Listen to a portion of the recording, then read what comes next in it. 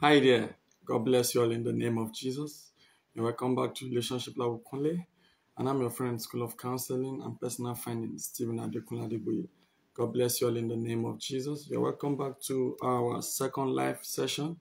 And tonight we're going to be having Mrs. Demise of Man, and she's going to be delving into a very, very, very, very deep topic, which I'm going to be sharing right now: the demise of man. The demise of man is ego. The demise of man. A very deep topic there that I'm believing God to help us with already. Is ego. So I'm just going to pin it now so that, yes. Okay. Please kindly send in your questions already. Send in your questions already. And our guest speaker will attend to them.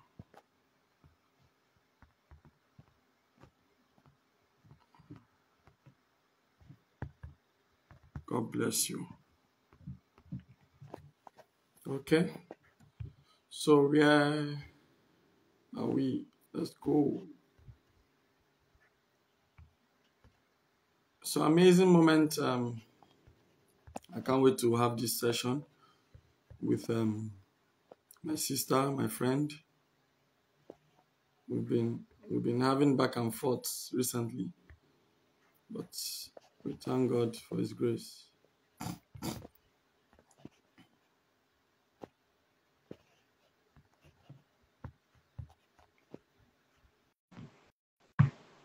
So hello dear, how are you? God bless you.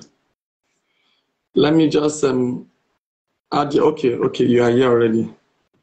Wow. So Mrs. Demise, God bless you, celebrate you. Wow. Hello. Hello, sir. God bless you, dear. How are you doing? I'm fine, thank you. Good evening, sir. How are you Good doing? evening. I was watching the World Cup match between Argentina and Ah, Australia. I So I had to just know. for my time, and they just started the second half. So I had to. Wow, that is beautiful. And So, the what game did is you make actually of very, it? very interesting. Oh, wow, Wow, I'm so that's glad. good. As well. Wow, But wow. but My but the good husband thing too is was my watching. favorite team is yes. The good thing is my favorite team. They are winning as we speak, so I can Oh, confront this live session with a right mood. wow, that is wonderful. That is so Uh, beautiful. God bless you, Oh, man. How's my. the family? Good to see you. We thank God everybody's fine. How are you doing, sir? God is good. It's well. It's well. We thank God for His grace. So let's just can you just send this invite to people? Let's just Sure. share with people that so that they can join us while we look at get started. You can also do that at your end as well too. I'm doing Absolutely. that. I'm doing that right Yeah. now. Okay. Great. Great. Okay. Yeah. So I know Wow. the World Cup people really playing with Yeah. Honestly. such an exciting event. Yes. You guys left earlier today. You exited the competition. United States. The United States, yes, it looks like so. Yeah. It's No well. problem. It's just, people take it so seriously. Well, it's actually very Um, serious. it is. Mm. It is quite serious. Yes, it Okay, is. so we thank God for His grace and let's just pray. Father, in the name of Jesus, Lord, we thank you for this opportunity. We thank you for your daughter, my sister. I pray for wisdom upon her in the name of Jesus. We pray for people Amen. that will be joining us physically and people that will be connecting later. We pray that your grace and peace and mercy will be with them in the name of Jesus. And this Amen. session will change our lives forever. In Jesus' name. Amen and amen. Amen. Amen. So I've already pinned down the information for those who have questions. I'm sure they're going to be joining us, and we'll just kickstart. Okay. Yeah. Okay.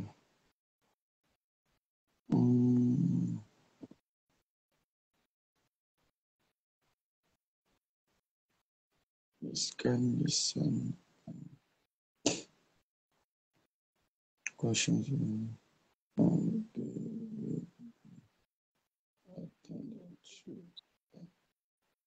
Yes. God bless you.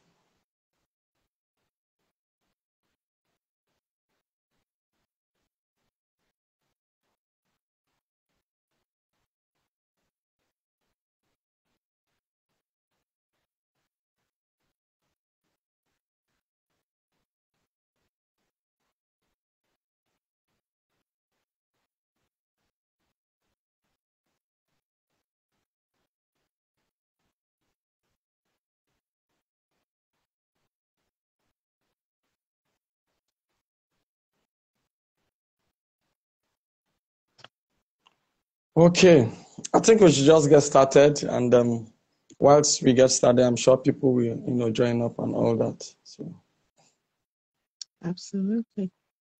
yeah, so we are looking at the demise of man, his ego.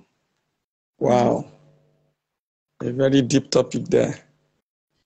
That's right, sir. I didn't know if Very you deep. wanted to give any preliminary talk. I didn't want to just jump in. So if Okay, we are looking at man as a man, or man as male and female now. we're looking at man as male and female, so we're talking about man in the generic sense. Yeah, yeah, So male yeah, and female. yeah. Absolutely. Well, I think it's a very, very sensitive one. This topic, I believe, in my experience as a counselor, is a dimension that has come up with a very sensitive, it's a lot of sensitivity, because God has created us in different ways. He created man with his ego. He created woman now with our own ego.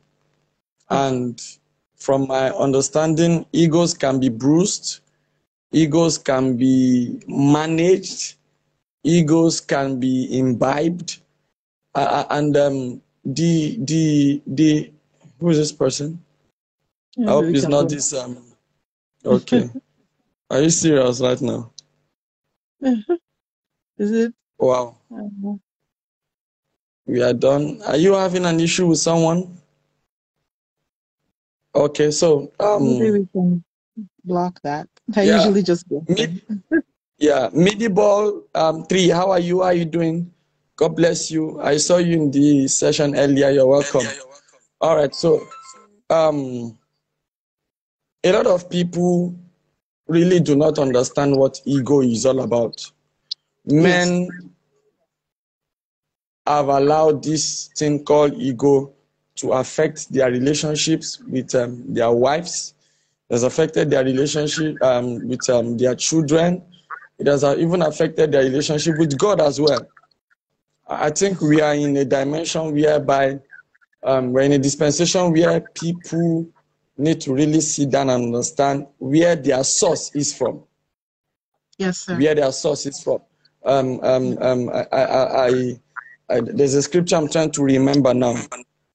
The Bible said that man who God has created, he made a little lower than the angels. And that if everything goes according to plan, we are supposed to, judge the angels ourselves. Exactly. But right now, we don't even have what it takes to understand who we are. That's right, sir. Self-evaluation, self-realization is a problem. Yes. I believe that talk on nobody is perfect. I don't think is actually the correct thing to say, because we can grow into perfection. We can get better. And just as I tell people that if you are doing 10 things that are wrong and you decide to stop one of them, you have become perfect to that one that you have stopped. That's right, And sir. so you can gradually work on, on yourself and then slash everything down. That's right, Ego can make you not to apologize to somebody you think you should actually apologize to. Ego yes, can make you not to say thank you to the person you think you should say thank you to. Yes, sir. Ego can make you not to use the word please. That's to right. the person you think So these three words, please, sorry, and thank you. And thank you. They are major summations Yes, sir. to the word ego. If I want to talk about ego, these three words are the things that should come to your mind. Please, that's right. sorry, and thank you. That's right, sir. Being Absolutely. able to say sorry, to people, your wife, your husband, even to your own children.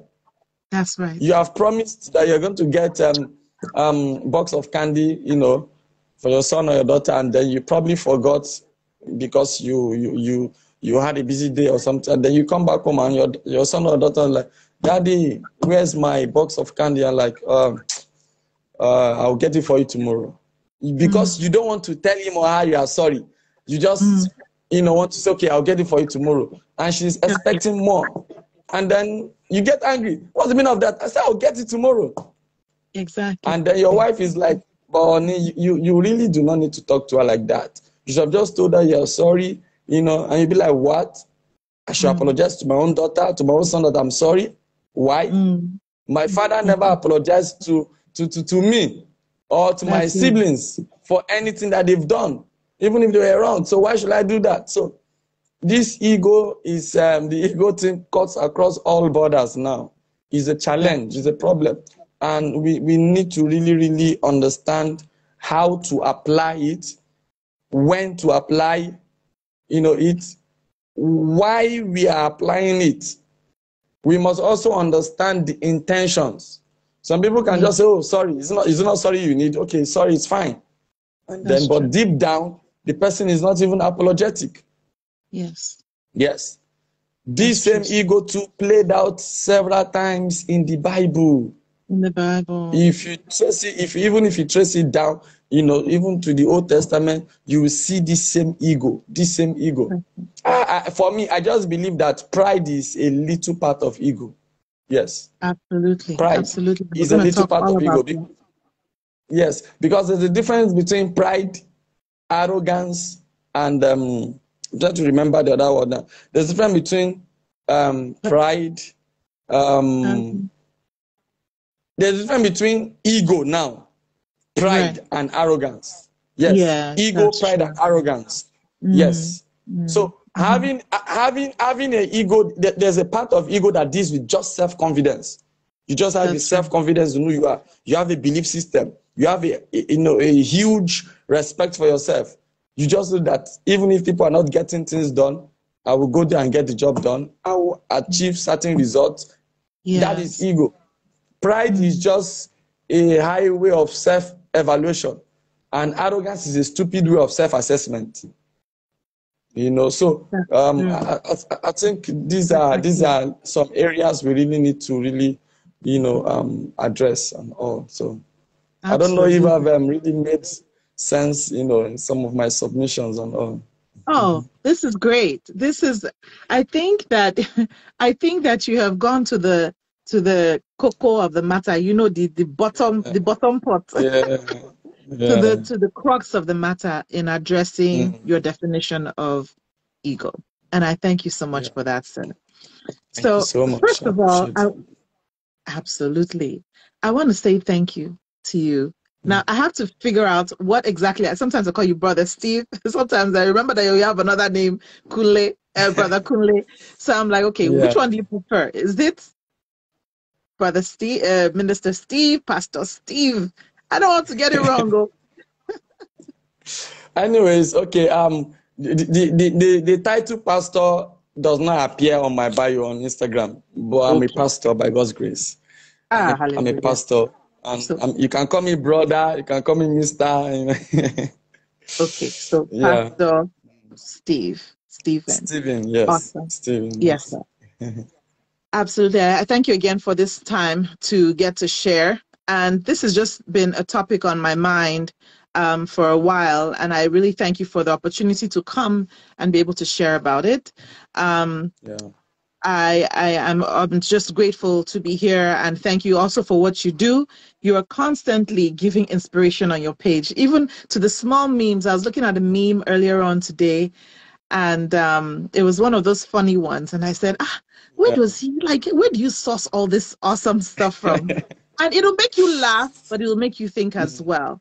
I love the last Mm. one you did about the couple, when you explored the different aspects of the woman and why some women have that mood change, Yeah. and just bringing insights about, the kinds of phases that a woman may go through that the ordinary person won't understand. So I think Yeah. in that post, you just want to encourage couples to understand one another deeper. So your Yeah. your posts are so inspirational. Thank you for everything that you're doing. Thank you. Thank you Um, so much. just thank you so much. You are really, really a treasure. I thank God for Thank you you. so much. Thank you, sir. Appreciate it. Thank you so much. God bless Grateful you. to be Thank you. here. Absolutely. So Yeah. today, oh my, oh my. Today we're going to be talking about the ego. Okay. Mm. And to me, I thought it was important to really coin that title carefully. So Mm. if we're going to talk about the ego, we want to talk about the downsides of having an unhealthy ego. Okay. So Mm. first of all, let's go into definitions and let's get a clear idea of the definition of ego. Now, there was a Okay. psychologist back in the heyday. I mean, he's probably decades old at this point, called Sigmund Wow. Freud. Sigmund Mm. Freud was a psychologist who came up with the terminology. Well, he kind of spliced the human personality into three. And the three parts he sliced them into were the id, which is the pleasure part, it's the sexually instinctive part of us. And then there's the ego, which we're going to talk about today, which is the reality of the person, which is the personality, the actual personality of the human being, and the real person that gets to grow and know themselves. That's the ego. Mm. Now, the alter ego has to do with the moral side of us. So the side that always wants to do the right thing, the side that always wants to auto-correct, the side that always Mm. wants to be in the right morally. So Sigmund Freud, the psychologist, went into the details of these three different parts. He sliced the personality into three parts. So the word ego comes from him, in my opinion, comes from Sigmund Freud, and his definition of it. So today, in talking about the demise of man, his ego, we're going to be exploring the dimension of the unhealthy, which you mentioned Mm. earlier, is the pride aspect or the arrogant part, the Mm. unhealthy part of ourselves, of our ego, which is our true selves, Mm. called, and some people may call pride, or some people may call the arrogant part. We're going to explore Mm. 9 points today, which 9 things today that kind of diminish our true selves or our egos. Now, the very first points that I came across today, and I'll name this the 9 aspects of our ego. The 9 aspects of our Mm. ego. The very first points that I came across today was one that really thrilled my mind. I mean, when I was thinking about it, I said, Lord, you have a way um, of really bringing out some important things in us as human beings, helping us to understand our weaknesses so that we can move Yeah. forward. But the first point I want to talk about is the ego that equates itself to self-knowledge. Okay, so instead of to self-absorption, sorry. So instead of the person who owns that ego to admit that they don't know everything, or they're not knowledgeable about all things, instead they want to do what? They want to say that, oh, you know, I am all knowing, or there's nothing that I am not knowledgeable about, and that leads to self-absorption. So the first point being that an egotistical person, or a person who is filled with pride, is never willing to accept that they don't know everything, is never willing to be teachable, is never willing to be broken enough to even apologize, like you mentioned here, or say thank you, or say, like you mentioned so beautifully earlier on, to say thank you or to say please. Instead, they want to kind of put across the notion that they know all things, and that there's nothing that goes by that they're not they don't understand or they don't know about. So they have that self-absorbed notion. They have that self-absorbed characteristic. And as children of God, I tell you, especially in ministry, if we have this type of behavior as teachers, as people who share the word, as people who are just representing Christ here on earth, if we have a self-absorbed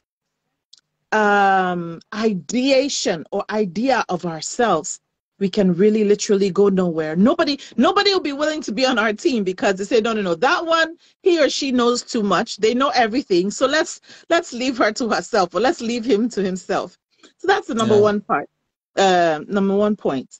The number 2 point is that the ego is highly competitive and thinks in terms of win or lose. I was looking at somebody this past week, and I was noticing some characteristics about the person, and I kind of noted some of these characteristics in them. I said, why is it that I asked a question to them. I said, why is it that you're always thinking in terms of winning or losing? Why is it that you can't just be okay with, well, potentially not being on the winning side, especially if it's not a competition? Why can't you just understand that sometimes you may win and sometimes you may lose? But they said, no. You know, only a complacent person will settle for losing. And I'm thinking, wow, okay, well, if that's their perspective, let me just leave it there.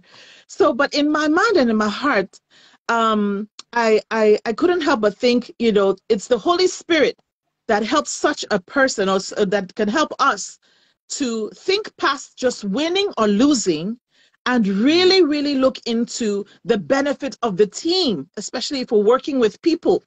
We'll look at the benefit or the values or the positive that another team member may have to offer, instead of thinking in terms of winning or losing as a leader. So winning or losing is a characteristic or a trait of an ego, and another trait of an egotistical person, or a person who is self-absorbed or prideful, or is not willing to walk as a humble individual with a healthy ego. The number 3 aspect I came across was the fact that an egotistical person must correct and does not accept contradiction by any means. So contradiction meaning someone who challenges their opinion. An egotistical person is constantly thinking of how they can always be right at all times. Pastor Steve. They're thinking constantly of how they can win an argument at all times, no matter the cost. And and I just feel as though, you know, in that way of thinking or being, we're losing as people, we're losing as leaders, and we're losing as the body of Christ when we're constantly in competition and we're not willing to accept correction.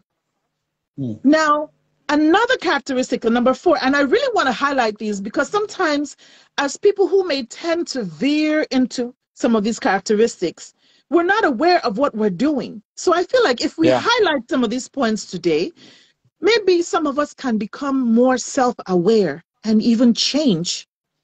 Number 4 point, the ego hates change. Wow. The egotistical person hates to be to change their way or their mode of operating. Say they're a CEO of a company, for example, and they have all these people under them, or they have a various amount of teams or team members or project managers, however it works. If we have a CEO as the egotistical person, they're never going to want to accept any kind of suggestion in terms of how to change their mode of operating. They're constantly going to understand that in their right, in their mind, that they're always right. Mark chapter 1, verse 15 tells us about repent. Mark chapter 1, verses 15. I don't know if we have time, we could take note of it for now, but we can go to it later if we have the time. Talks about repent. The word repent is like a curse word to some people. They don't want to hear repent. They don't want to hear no turn from your wicked ways or make an adjustment, because it's like, how dare you challenge my own status quo? How dare you challenge the way that I do things? Because they feel as though they're always right. Another characteristic. That's the number 4 characteristic. They hate change. I'll go through 9. I don't want to surpass my time. I think I have some time left, but I just want to keep track. Sure. Okay, awesome.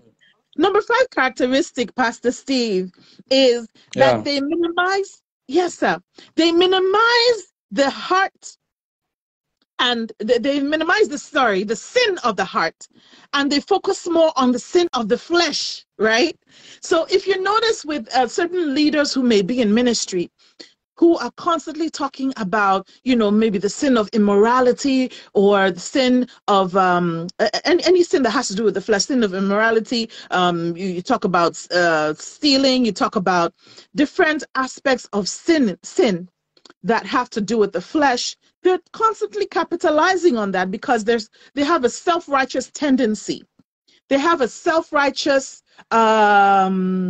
disposition, and to them, sins that have to do with the flesh are the most loathed sins. But in God's eyes, that's not the way it is. In God's eyes, every sin is a bad sin. There are no categories to the kinds of sin that we commit as people who are learning how to walk with Christ. But an egotistical person will constantly focus on the sins that have to do primarily with the flesh. And that is another pointer. An egotistical person needs to always feel special and always give people the opportunity to praise them. So they get in a gathering and they want to be the one to be praised. They want to be the one to take credit or to take adulation for one thing or another, because they always want attention around them, constantly want attention around them, even though there are other people who may deserve that same attention. So an egotistical person cannot help but bask in their glory constantly. And this is another pointer. An egotistical person seeks immediate gratification and despises anything that is uncomfortable or difficult. So they're generally always looking for the easy way out. They want to cut corners. They don't want to go through the grind of working for their credit. They don't want to go through the grind of applying themselves to a project or really doing the work that it takes to be successful. They want to cut corners because they want instant gratification. That is an egotistical person. And lastly, an egotistical person is sensitive and they're highly offended. Don't you dare say a word. Don't you dare say anything to demean them or any slight comment that may be giving them some type of critique. Because guess what's going to happen? They're going to become offended. And They they hate become offended. criticism. Yes, sir. Yes, sir. They become offended because they feel like nobody has the right to correct them, that they're always right, like we mentioned in the first point. So these are a few points that I just wanted to bring out. There are a few scriptures that I wanted to note as well for anyone who wants to go and look up scriptural backing for what we're talking about today. There's so many scriptures on pride. There's Proverbs chapter 16, verse 18, which talks about pride goes before destruction, and a haughty spirit before stumbling. Pride goes before destruction, and a haughty spirit before stumbling. In other words, let us not be prideful, because in pride we fall. In pride we stumble because we're so full of ourselves. Matthew chapter 26, verse 22 says, being deeply grieved, they each one began to say to him, surely not I, Lord. So these are people who are offended with a statement that Christ himself made. And they began to challenge Christ, saying, wait, so surely not I, Lord. No, not me, Lord. It's not me you're talking about in this your sermon today. Because me, I don't do that kind of thing. That's not my style. Master, surely not me. It's not me you're talking about. You see that, and we all tend to have that tendency, that self-righteous tendency. So that's Matthew chapter 26, verse 22. And then John chapter 14, verse 27 says, peace I leave with you. My peace I give to you, not as the world gives, but do not let your heart be troubled, and nor should you let it be fearful. Sorry, this is the Old English version. I prefer the Message, but that's fine. John chapter 14, verse 27. John chapter 8, verse 58 says, Jesus said to them, truly, truly, I say unto you, before Abraham was born, I am. And we know that that is driving the understanding there is that Christ was trying to remind us of who the true God is, or who the only righteous one is, who is himself, Jesus Christ, our Lord. Psalm 105, verse 22 says, to imprison his princes at will, that he may teach his elders wisdom. Hallelujah. So we can go through all those scriptures whenever we get a moment and just go into the context of them to be reassured of what Christ, the mentality that Christ will have us imbibe as children of God, and remind ourselves of how important it is to be broken, like you mentioned, Pastor Steve, to be broken in heart and allow his glory, or allow his spirit. The Holy Spirit is our friend, and he's the one who helps us on a daily basis to understand when we're being prideful, or when we're being arrogant, or when we're in a phase where we don't want to be teachable. He's the one that kind of auto-corrects us and changes us so that we can resemble Christ in our behavior. So these are the few points that I wanted to talk about. And I don't know if there are any questions, or if you even want to add on to what, I'm sure there's so much that that you have to contribute as well. We can go ahead and banter back and forth if you'd like, so we can talk more. I have some questions from my desk here, from my experiences with counseling people. I just want to ask. But ladies and gentlemen, God bless you all. You are on to Mrs. Amize Obodozie, and she's been talking about the demise of man, his ego. Now would be a good time for you to ask questions. So send me your questions already. And please, if you are following me and not following her, you are very wrong. Please do well to follow her already. The Lord will help us. Now, you've spoken a lot about this egotistical person. And so is there a difference between an egotistical person and a choleric and a narcissist? Can you explain that? Sure, absolutely. And I love how you've used all three, because they're so similar, but they're so different. They're so similar, but they're so different. So an egotistical person is a person who is more in tune with the prideful part of their ego. Now, the ego in general is a healthy phenomenon. There's nothing wrong with having a healthy ego, but where we go wrong is where the prideful part of us overtakes our personality, or the self-assured, the arrogant part of us overtakes our personality. So the ego or the prideful self is a part of us that is not in tune with Christ, is not in tune with our Christ-like nature. Now, a choleric is a person who is very confident, right? Very confident, very always willing to step to the front and get things done, and so on. So a choleric a choleric personality is not unhealthy necessarily, except they're imbibing some of these characteristics that we've mentioned. Except they're becoming they're not willing to listen to other people's opinion, or they get into an argument, or an unhealthy banter with somebody, and are not willing to accept their responsibility. I think being a choleric is not necessarily a negative thing. It's a personality trait, and if we are exercising healthy habits as a choleric, I know for sure that we are on the winning side. Now, a prideful person is a person who never ever wants to accept any kind of responsibility. They never want to accept any kind of ownership for their negative behavior. They never want to accept that they may be wrong at some point or another.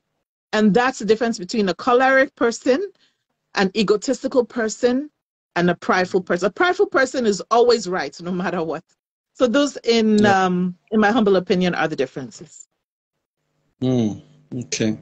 Yeah, I just wanted you to scratch the pot briefly on the narcissism aspect. Narcissism. Because we know that, yes, the narcissism, because you agree with me that if a narcissist does not have the fear of God, there's going to be a problem. And yes, sir. in my survey, in my counseling sessions, 95% of narcissists are not God-fearing. I don't know why it's like that, but a situation whereby you are married to a woman, you don't want her to work, you want her to be a stay-at-home mom, you still will not celebrate the little win she has. If her mother or her brother gives her money, remember, you're not allowing her to work. If somebody gives her money, you are not happy that somebody has given her money. You would probably want to still collect that money. That same money, wow. You don't want her to get a job. This, that is why because a narcissist can make life uncomfortable for a woman. That's right. So, that's right. Yes, and I've seen narcissists who are not even cholerics. Right. Exactly. They just want they themselves to be the center of attraction, which means that a narcissist can be egotistical. Yes. Exactly. So yes, that was what I was hoping to, I wanted you to deal more on that narcissism, because absolutely it's a killer. It is. So now narcissism, I think, there's a comedian, I've forgotten his name now, but he always talks about the overall of things, Okay. So I think that's MC Edo Pikin. Oh my goodness. Of them all. He likes to compare and contrast. Yes. The of pride or an egotistical nature is a narcissist. A narcissist is a person who is so self-consumed that they almost expect for people to worship, I don't know, not worship, but to absolutely honor their opinion and their actions at all times. And they don't care about the repercussions of their behavior. So I love the example that you just gave of a man who, you know, a potential someone, people who you are counseling, whose wife he could not give money to, or who he, someone who, his wife who he wanted to demean and kind of bring low because of his narcissistic nature. Now, when a person is narcissistic compared to a prideful person, you know, see, a prideful person can be prideful in some regard, but maybe bendable. They may be willing to, maybe at some points even consider other people's opinion. But a narcissist will never buckle to anybody else's opinion because they feel as though they know it all.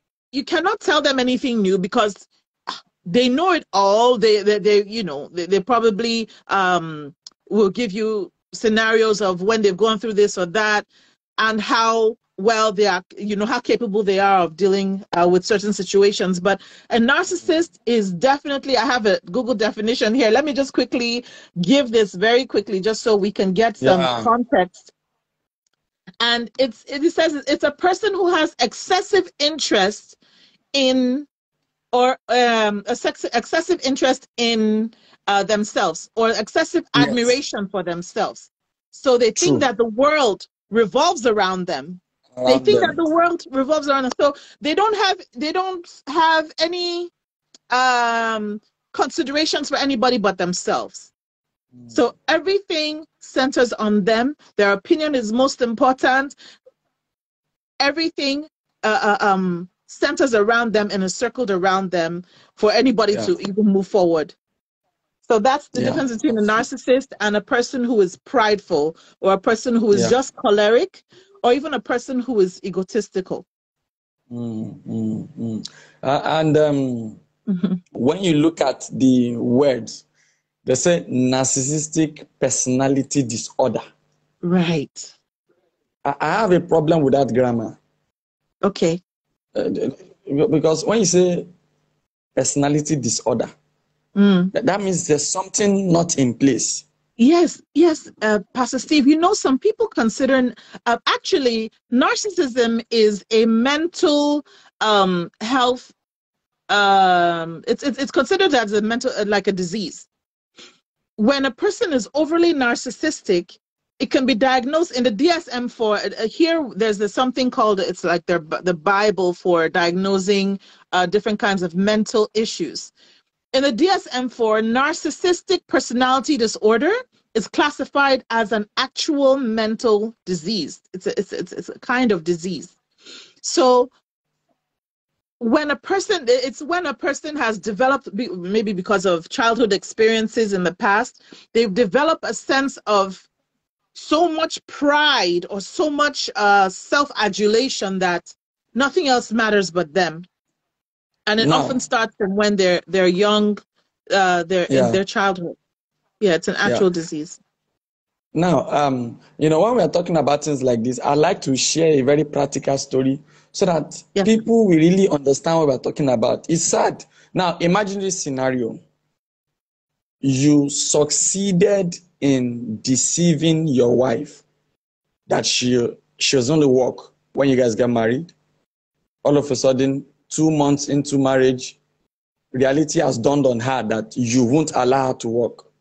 Whilst she's coming to terms with that dimension, she takes in, gets very pregnant, very heavy now. You did not get a nanny for her. You still want her to fix your meals. You still want sex. And you don't give her regular money. When she reaches out to people like siblings who give her money, you are not happy.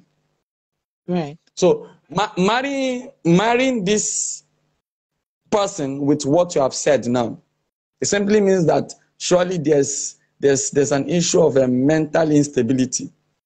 Oh, absolutely. I would say so for sure. Yes. Now this is where I'm going to. Okay. This is where I'm going to. these guys will never agree that they have a problem. Oh no. Because they are very manipulative, they will always look for a way to find the balance and justify whatever they are doing. Now, this is where I'm going to, is a question. Yes, sir. When somebody does not understand that he has a problem and you cannot force him to go to a therapist, how can balance be found in that marriage, or even coming to terms with the kind of person he is? Okay. So when the person is not admitting that they have a problem, Yes. and they're in a union, they're in a marriage, Yes. and the woman is, what's the woman's position, or what is she willing to do at this point? She's just accepting her fate, pretty much, right? Yes. Yes. Yes. Now, Because she probably does not have financial capacity to move out of the marriage. You know how it is in this part of the world. 75% of the women that are married are not happy. yeah, But because their husbands have the financial capacity, they don't even have access to this money. They are just staying put because of their kids, exactly. but they're not happy. How do you marry that kind of situation? Oh my, I think that is, honestly, that, in my opinion, that's probably a recipe for separation, some type of separation, at least at the preliminary phase. Now, if there's already someone in the picture who is counseling them, is there someone in the picture who may be counseling them, or who may be Yes. advising them? Okay, if there's already Yes. someone in the picture, I think maybe they should focus more on finding, helping her to source a meaningful way to make money, to examine her skills and see how she can start to make money. Now that is my problem. There was a time I did a live session with somebody on Instagram, very popular, and Wives and Mothers. I don't know if you know her. I was invited to speak on the reason why we have the lack of hungry men in this dispensation. Right. I'm saying this as a man, and for men that are online, this is true. We have a decline. We have a decline of men that are not hungry. 98% of my counselees are female, and they're over 400, close to 500. I can say that it is only about 3% that are men. Which means that when an average Nigerian man, Nigerian husband is told that, honey, don't you think we should see a therapist, a counselor? They will never agree to it. Oh, no.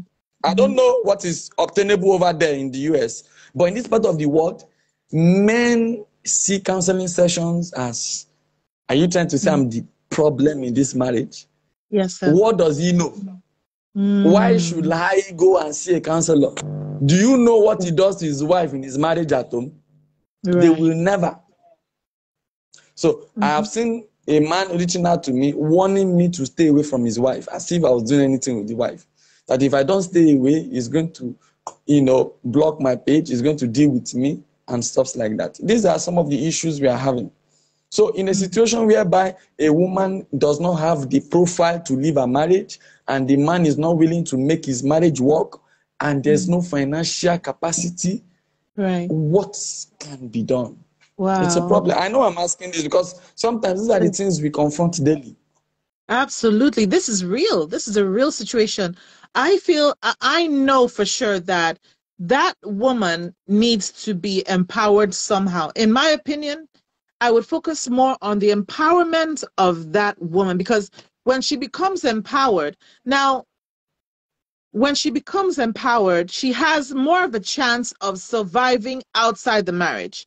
But if she's not, if she doesn't have anyone who can lead her the right way, or anyone who can point her to resources that can help her help herself and maybe her child or children, then she's stuck. She's stuck, and she has no way of coming out of to be an independent person who can fend for herself outside of that marriage. Now, if she chooses to still be in the marriage, I think that the onus is on the advisor or the counselor to carefully counsel her or find ways to get her, to connect her with resources, or to connect her with someone who can help her develop her skill set so she can begin to help herself as soon as possible. Because with a narcissistic person, the way you're explaining the husband or the spouse with that level of narcissism and callous nature for his own wife, there's no telling what may happen if she's not able to fend for herself or find ways to fend for herself as soon as possible. So to me, if I'll counsel a couple like that, I would really capitalize on really reaching out for resources for that lady to begin to help herself so she can move forward.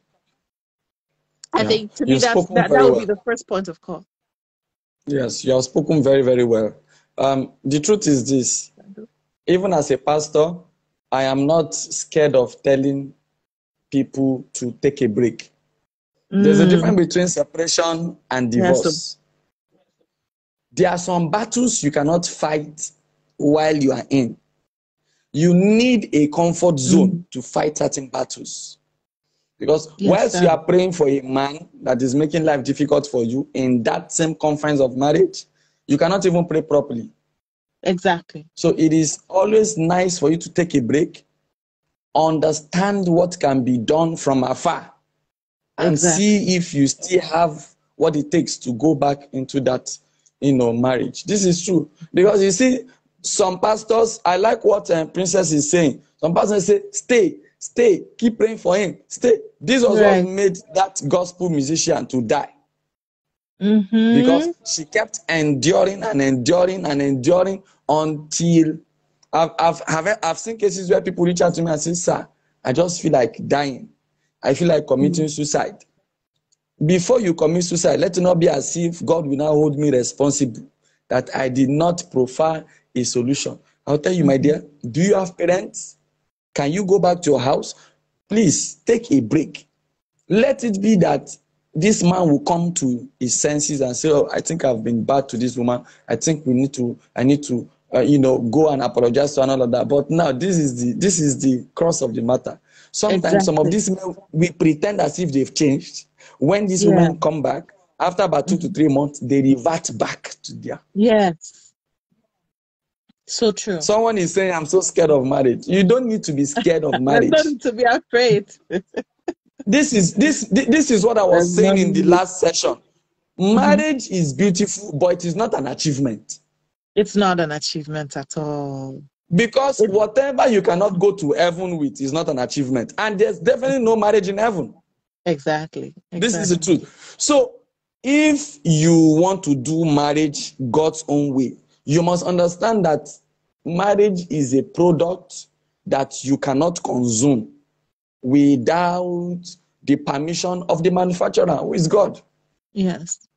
This is true. Oh, I love that statement she made just now, Pastor Steve.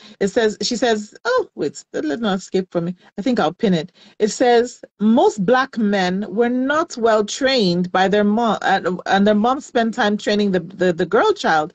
This is something that I so want to get into talking about now. Raising boys, especially in the diaspora. I'm about to tackle that now because, it's so true. I even look at my son here. I'm like, oh, God, give us the capacity to raise this boy so that he can, he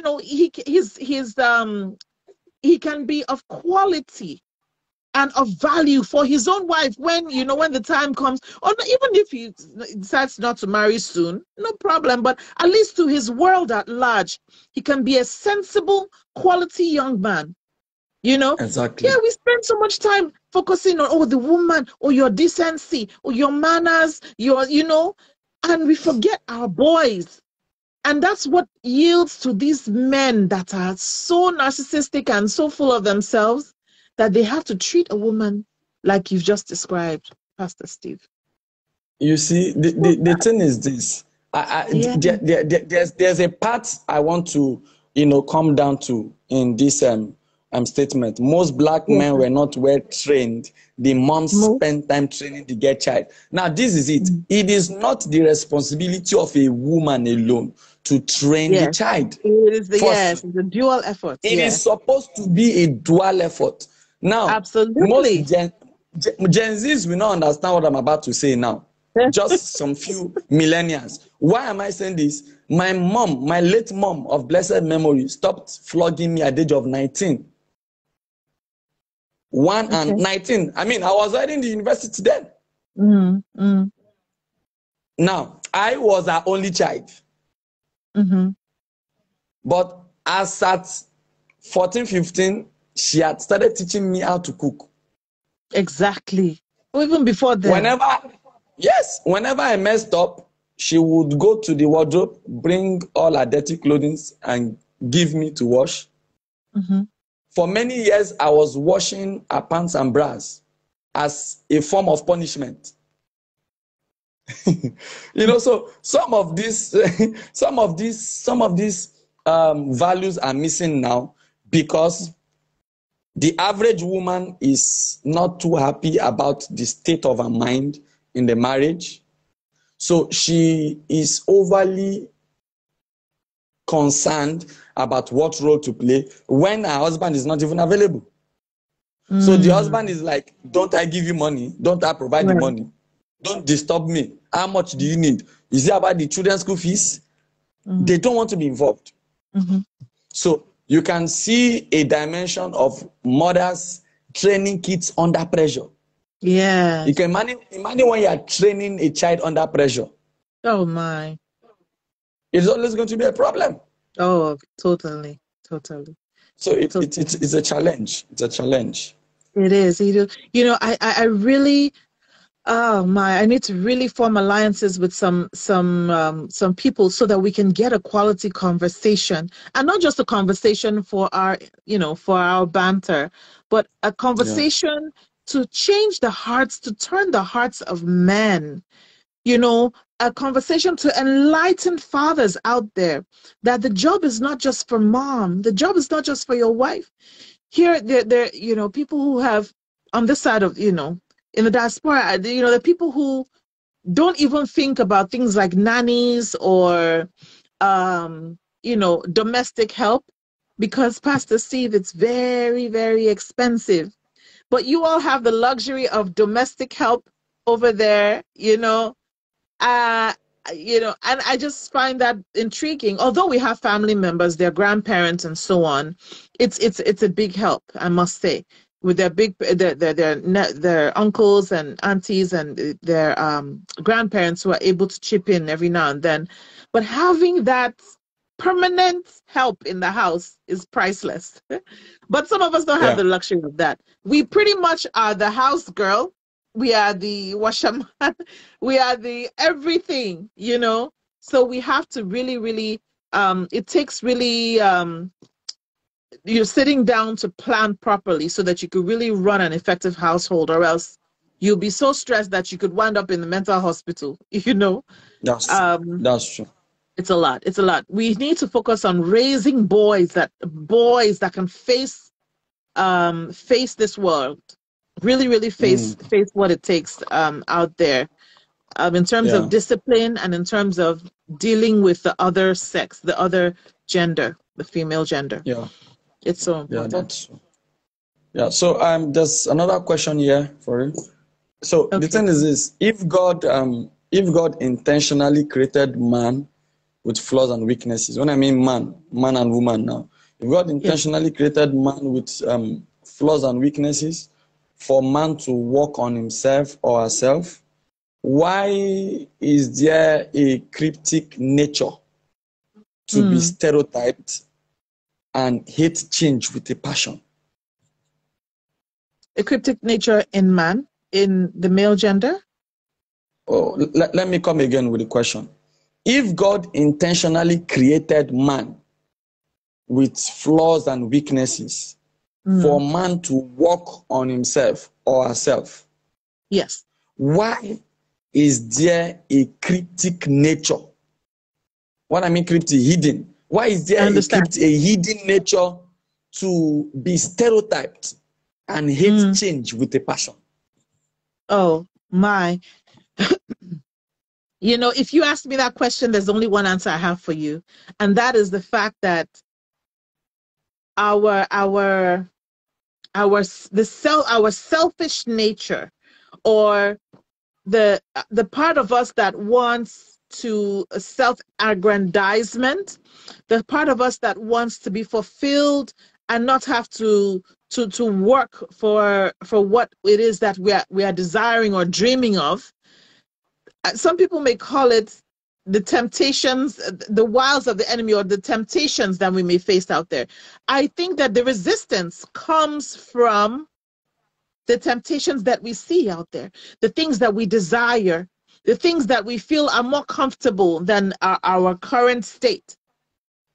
I feel like the resistance to anything that is beneficial definitely comes from outside, primarily because most of what we feed ourselves is from the outside sources like social media, outside sources like co-workers, outside sources like just friends, sometimes even family, outside sources like the world news. So a lot of those, when we are inundated with all that data and all that information consistently and constantly, the only way to go, if we're not careful and if we're not guided by the Holy Spirit, the only thing that begins to develop, the only characteristic that begins to develop is resistance to the right way to do things. So another cause I would say is lack of communion with the Holy Spirit, or lack of communion with God Himself, or lack of understanding of even our purpose.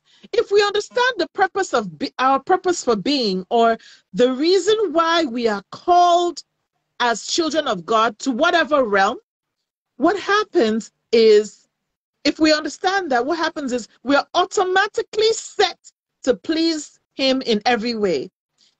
So we are not built with a resistance to correction. We're not built with a resistance to those things that will benefit us, but we're willing to say, you know, Lord, I break myself down to your will. I break myself down to anything that will try to lead me out of your will. So in my opinion, that's the answer. Two things I mentioned: lack of communion with the Holy Spirit, lack of, when we're not in tune with God's will for our lives, and also outside sources, especially social media. It can cause us to be so resistant. Amazing, amazing, amazing there. Amazing. Just to quickly add to what you have said, I think Yes. we have to understand that, in as much as the fact that God is the one that created us, Yes. He respects our power of choice. Absolutely. You know, I was telling someone something. I said, when God created Eve and brought Eve to Adam, Mm-hmm. Adam was attracted to what he saw. Mm-hmm. Meaning, by the time Adam saw Eve, if the breasts were looking small and he didn't like the hip because she was obviously naked, he had the power to say, come on, I don't think I like what I'm seeing. I mean, this is somebody that chose the names of all the animals, the plants, and everything. He had too much power. He would have. But obviously, God gave him what he knew he would have wanted. So I think, to add to what you have said, if you don't desire a change, God will never help you get it. God is at liberty to only give you what you are hungry enough for. Yeah. So there's a science behind hunger and intentionality. If you look at the story of the woman with the issue of blood, she said, she conceived in her heart that if only I can touch the hem of Jesus' garment, I know I'll be made whole. And those days, you know that Jesus Christ was like a local champion, always a local celebrity. He doesn't walk around alone. You could imagine about 300 men flocking around him. Exactly. And she was able to touch. And when she did, she received her healing. The same thing with the story of blind Bartimaeus. He kept crying, Jesus, thou son of David, have mercy on me. Even when they said, keep quiet, you think Jesus Christ is looking at someone like you. Bible says he cried louder. Yes, I love Jesus that. Christ had gone. He cried louder. Jesus Christ had gone forward. He stopped and turned. He didn't ask for them to bring him. Rather, he came to him. Yes. So the armpit of hunger and intentionality cannot be, the importance cannot be overemphasized. So I think with what you have said, if an average man is not hungry enough for a change, no matter who is praying for him, that change will never come. So I think that's just what I can add to it. Except in rare cases whereby the person cannot have, a first divine encounter. Like, I just must break you. I must use it the way I think. I think that's just it. Yes. Yeah. So the last question I have here, please. Thank God you bless so you, much. ladies and gentlemen. God bless you. That is like the ice. When you put cherry on the cake, that's babe. Yeah. It's finished. Yeah. Yes, thank you, sir. All right, so the last question here, ladies and gentlemen, please, now is a good time to send in your questions already. I think we have one or two persons who are sending questions. I don't. Okay, just let me look at them while I get this. All right, so some of the traits you mentioned about egotistical person, you will notice that they are male inclined. They're usually male inclined. So it's rare to see women in this dispensation operating in this dimension. Why do you think it's this way? Oh my, that is interesting. Your perspective is interesting, Pastor Steve, because honestly, it baffles me the amount of women I see with these traits, especially these days. And I don't think this is on this side, just this side of the world alone. I know back home we have some women who are trailblazers, and these are women of timber and caliber. Who are running things. We even have people who are, who are running things and doing things, major stuff.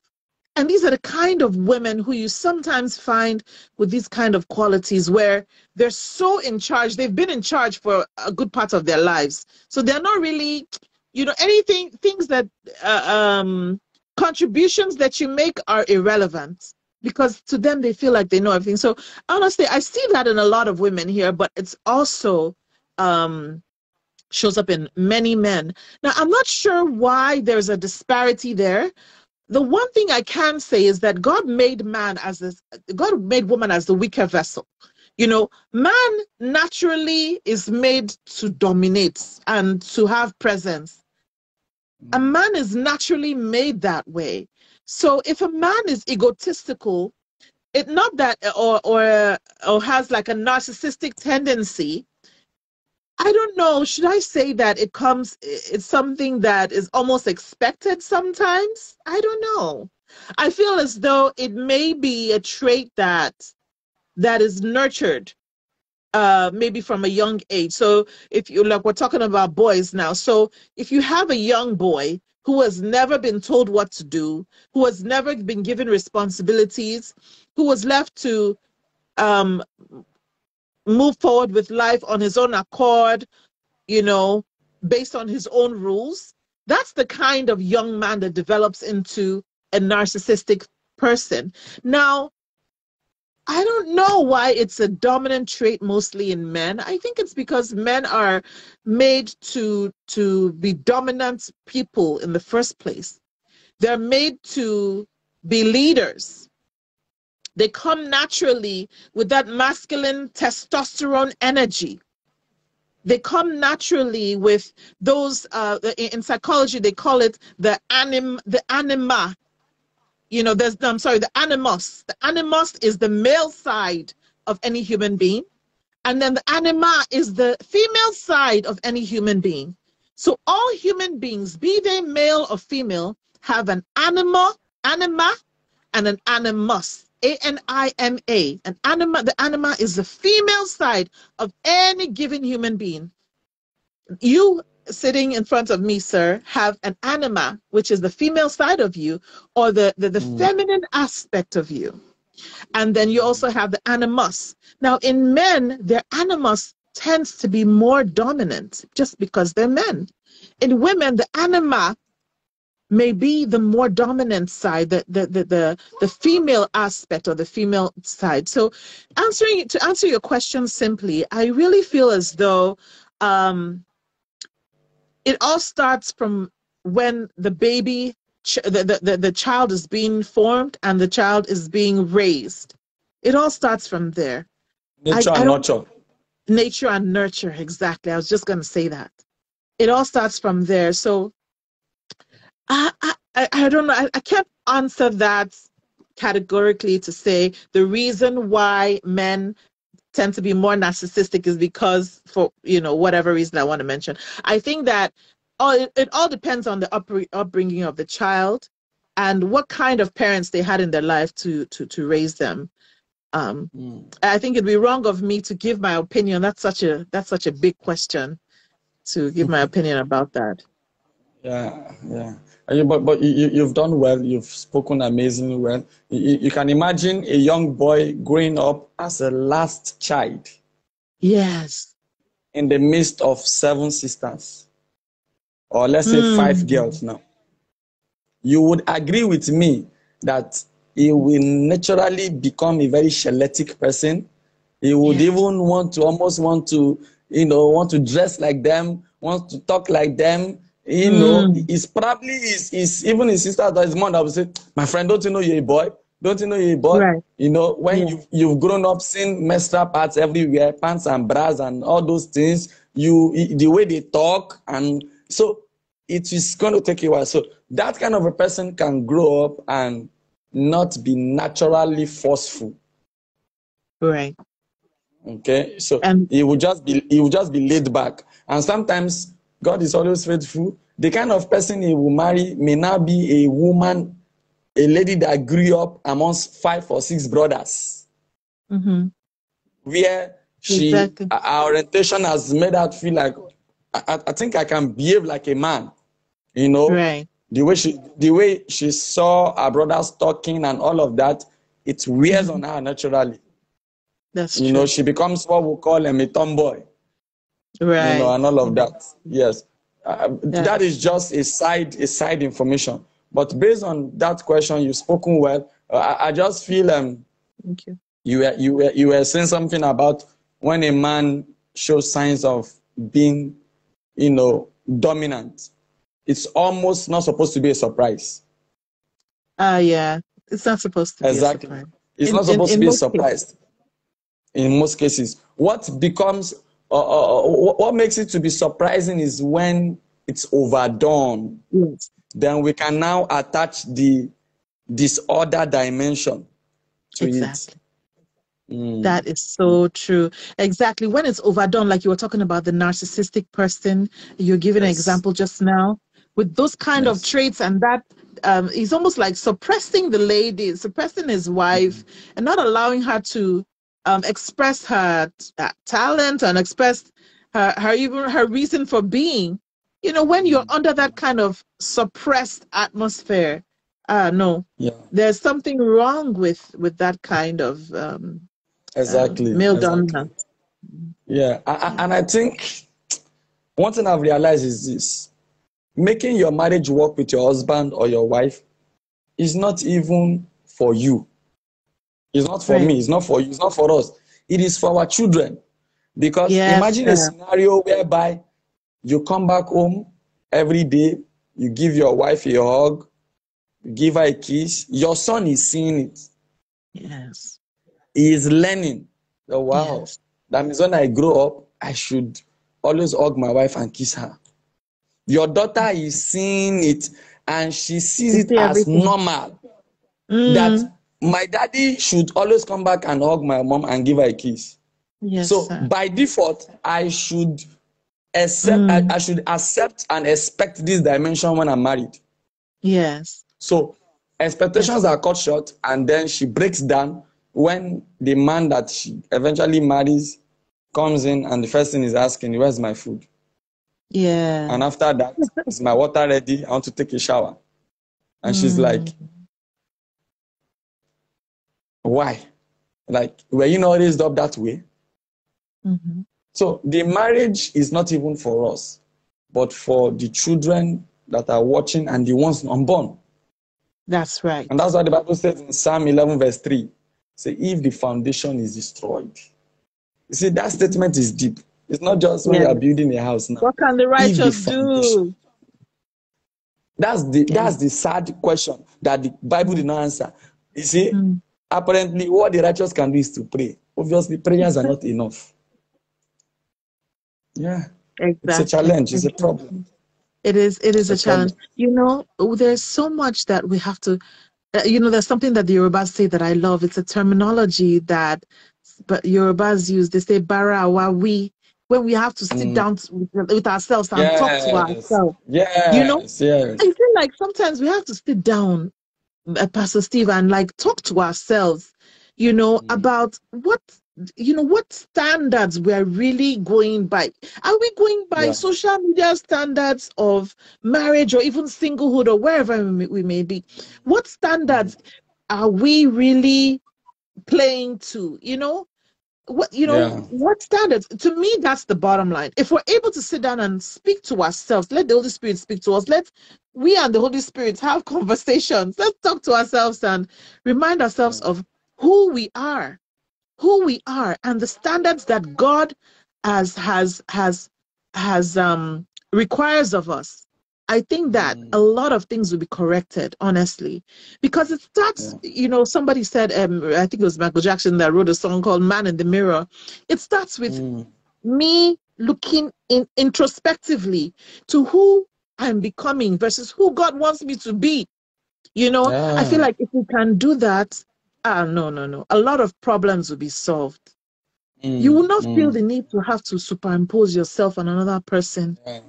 Yeah. maybe because that's all you know how to do, or that's how the way you were brought up, because the Holy Spirit will help you understand who you are, that you don't have to Apparently. do that you're enough. Absolutely. You don't have to Mm. impose yourself on another person. Yeah. But there's so much, we can go, hey, we can talk about this thing till tomorrow, Amazing. but yes, Thank you so this much. is great All information. right. Yeah. So someone is Awesome. asking more underscore 231. God bless you, my brother. I celebrate you. He said, is it wrong to make decisions? Okay, this is a woman. Sorry, I said my brother. Okay. Is it wrong to make decisions or correct my man about what he is doing that is wrong? To make decisions or correct this thing. I keep tapping, it's changing my eyes. I don't want to change my eye, oh Jesus. Okay. Okay. Is it wrong to do what? Sorry? Is it wrong to make decisions or correct my man about what he is doing that is wrong? Oh, Like absolutely maybe. not. Mm. What do you please yeah, absolute. I think it's the The way question is that for you. okay. I think it's the way that you approach your man. Now, first of all, can you take time to study your man? Study him from the crown of his head, from the grain of his head to the tippy toe, the nails on his. Can you study your man? Study him very well. Study him on the inside. Know his temperament. Know his likes. Know his dislikes. Know when, the kind of things that put him off, as in change his mood. Know when you can go to him, the kind of thing. For my husband loves to eat, and I love to cook for him. So I know that Wow. after he has eaten, I can pay. I can, when they said, how many, what was that phrase? I can't remember right now, but if I were to, anything I would ask after then is pretty much granted. So I have to time him. So I think that in timing your husband and understanding him, you'll be able to know when to correct him and how to do it. See, not every man appreciates a condescending tone. Not every man appreciates that. Some men are All very right. open. They're, She's saying something here now. He's always saying, I don't have the right to tell him what to do. okay. May I ask you a question? Mo2311. What is your approach to him? How do you come to your husband? This is your husband. How do you No, approach him? man. They are dating. She's not married. Oh, you're not married. Okay. So even then, well, I'm sure you'll be married eventually, by the grace of God. But even this is like practice time if you're not married, right? Even then, how do you approach him in terms of ideas? How do you approach him in terms of your opinion about what he may be doing or not doing? I feel honestly that the best way to approach any man, even a young boy, boys are men, oh, they're little men. You must approach them with regard. You must approach them with regard, maximum regard. So it's not just because they are little boys or I don't know how you see your partner, but I'm sure you have regard for him. Approach him with regard, and your timing is important as well. So if you are if he's in a bad mood and you want to talk to him about something that's bothering you, it may not be the best time. So just look for the best time to speak with him, based on how you know him, and then approach him then. They will always be receptive. Or do something. I don't know your relationship with your husband, with your man, but do something that will help him to understand you better in terms of your approach. That won't throw him off. So do it at the right time. Do it at the right time and help him to respond to you better by your timing, and then by getting to know him, his likes and dislikes. There's no man who you approach softly that will ever reject your opinion. That's my opinion. Wow, amazing. The Bible says, say a soft answer turneth away anger. Mm-hmm. But now, here is what I'm going to say, just to add to your amazing contribution. Yes, sir. You talked about manner of approach. You talked about timing. Yeah, I was expecting her to say this. I've done that too severally. Now, okay. Our guest speaker has talked about manner of approach, timing. What about learnability? Yes. On his own part? Mm.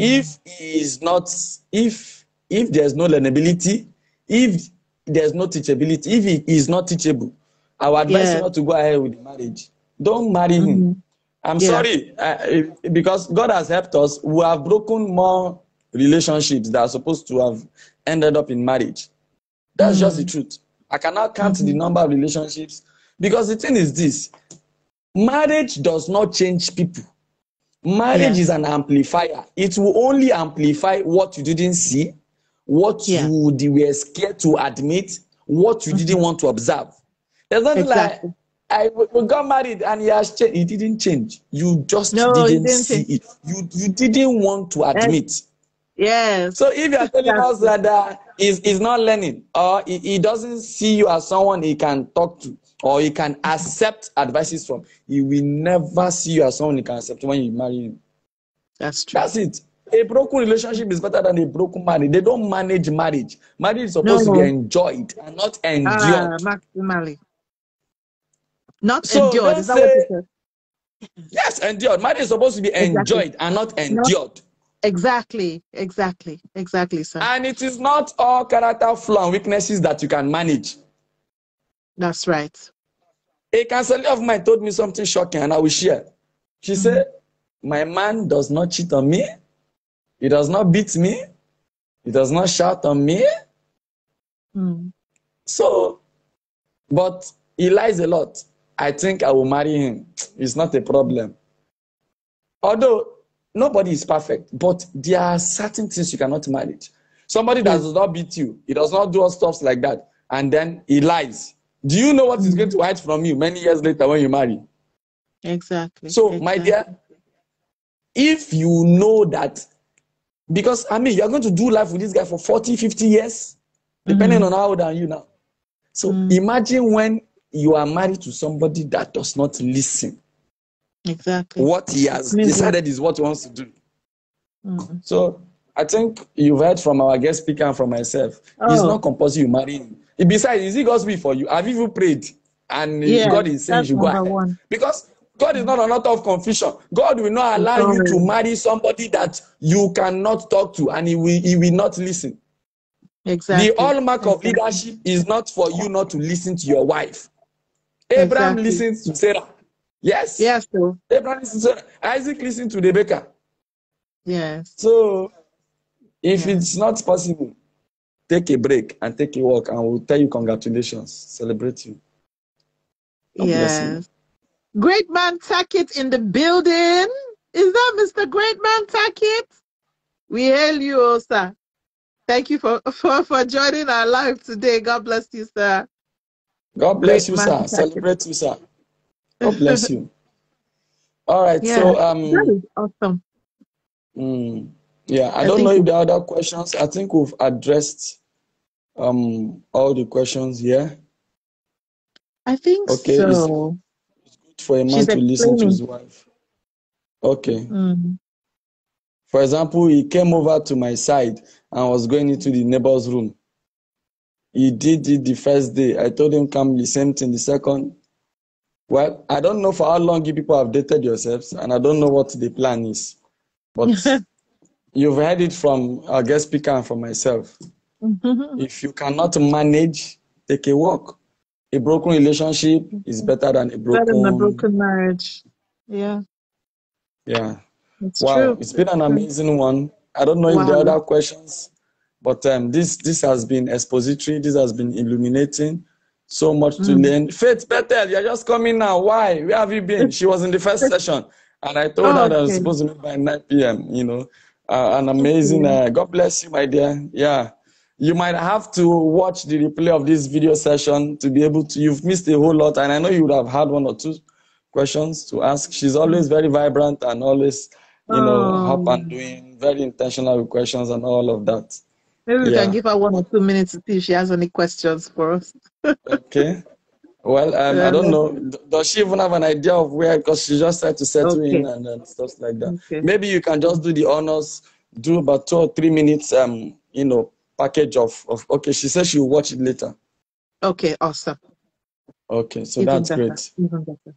Wow, thank you so much, Mama. I really appreciate it. Ladies and gentlemen, we've been on with Mrs. Amize Obodozie. She's a family life practitioner. She's a marriage counselor. She's a relationship therapist, popularly called the prophetess.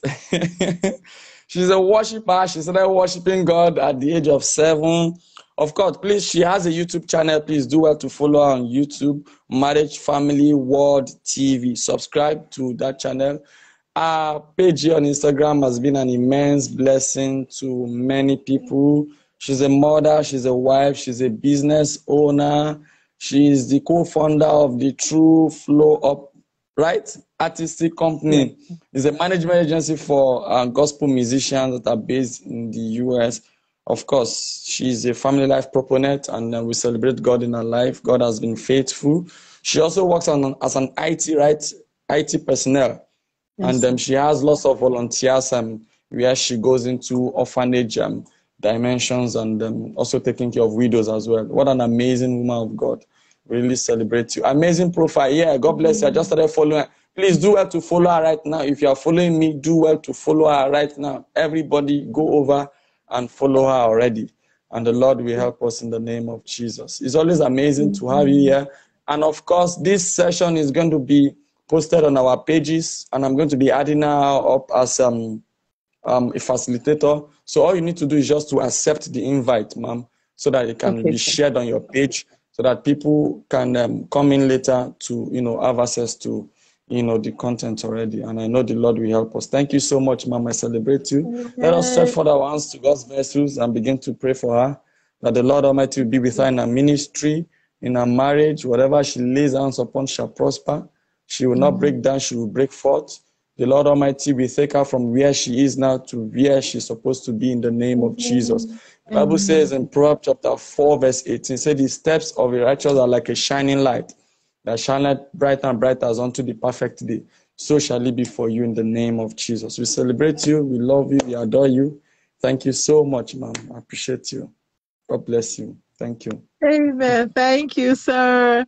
Pastor Steve, you're eternally a blessing. You're such a blessing. Thank you so much for the opportunity to share. So grateful. Thank you. Thank you. I'm looking at a dimension whereby it's going to be a quadruple. Me, you, and 2 other persons, in a live session. It's going to be Okay, amazing. absolutely. Communicate with me via DM and we can definitely work it out. I'm more than happy to. All right. Thank you so much, ma'am. I appreciate you. Thank you. Thank you, sir. Have a great day. Same Bye, here. God bless. everybody. Okay. Bye-bye. Take care. Bye. Yeah, bye. Thank Yeah. you, sir. Wow. What an amazing session there with God's servant, my dear sister, Mrs. Amaze Obodoze. Always exciting to have her with us. If you're just coming in now, you've missed a whole lot. But the good news is you can always rewatch this session. Immediately we are done. We're going to be saving it on our pages, and you can get to access it on our pages. We've talked a lot about narcissism. Talked about ego, pride, and arrogance, and all of that. It's been so great. So many things we've talked about. Don't worry, Faith. Yeah, you missed, but then it's always going to be saved here, so you can get to watch from the beginning, and then you can always get to ask your questions. You can even send her a DM. I'm sure Mrs. Ameze will be on ground to assess you already, and also get to answer your questions. Thank you so much, Olori, for coming. Thank you, Dimo. I believe your questions are answered. If you cannot marry him, don't go ahead. It's not by force. Don't come back and say, sir, you are the one that I and Mrs. Ameze cancelled. I eventually married him because I thought he would change. And don't do that. Like yourself. Love your life.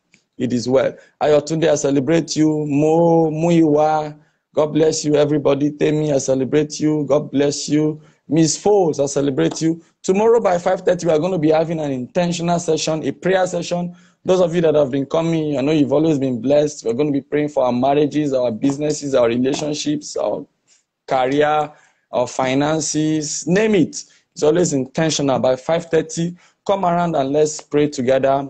Come in with your prayer requests. Let us charge up in the month of December and commit all our ways into God's hands and believe God for a wonderful month of December and also, the new year as well. And for those of you that we have my new book, The Lies of the Dating Phase, there are certain things the Spirit of the Lord is laying in my heart to, correct. There's certain impression that the Spirit of the Lord is giving to me, to correct in this dimension of the dating phase. That is why you see people married and had a supposed successful dating phase for 4, 5 years, 6 years, and they are still having issues in their marriages. The question is what were they doing in the dating phase?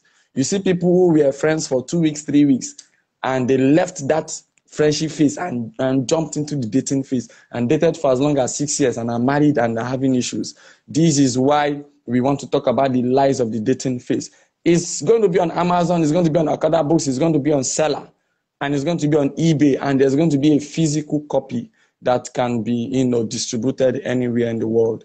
And of course, the pre-order dimension is going to be out soon. I'm going to start making an announcement for the pre-order sales so that people can start ordering the book already. And it's going to come at, a discounted price different from the original price so that people can, get the book already. So please, it's not a book you want to miss out on. By God's grace, it's going to be out very soon, and we are making effort. So kindly turn on your button notification here on Instagram so that you can be kept abreast with what we are doing concerning the book, our posts and stuff like that. Thank you so much, everyone, for your love. Thank you for your follow. Thank you for the vote of confidence. I appreciate you all. I celebrate you all. This means a lot to me. Thank you for always coming out for our live sessions. Don't miss them. We're going to be having many more live sessions this month, even in the new year and beyond. Just as you heard, I'm going to be having another session with our guest speaker, Ms. Amaze, and 2 more persons. It's going to be a quadruple on that very day, and God is going to help us. Don't forget tomorrow here by 5:30. Come on and let us pray. It's always going to be a very different dimension. We don't speak too much drama on Sundays like that. We come to pray, very, very intentional. And I know the Lord will help us in the name of Jesus. So thank you so much, everyone. Thank you so much. A big thanks to our guest speaker, Mrs. Amaze. Thank you so much, everyone. Until I come your way again tomorrow by 5:30, by God's grace. Amen. Thank you so much for your prayers. I remain your friend in School of Counseling and Personal Finance, Stephen ADEGBOYE. God bless you all and see you at the top. See you tomorrow by 5:30. I love you all. God bless you and bye for now. Cheers.